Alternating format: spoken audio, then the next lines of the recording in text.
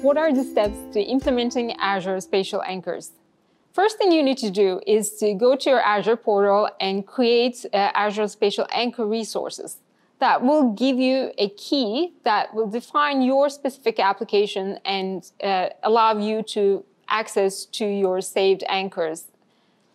Next thing you need to do is choose your SDK. We have multiple of them. Unity, Objective-C, Java, and C++ SDKs. Once you include these SDKs into your own code base, you can start using the session methods to start a new session and collect the information from your environment.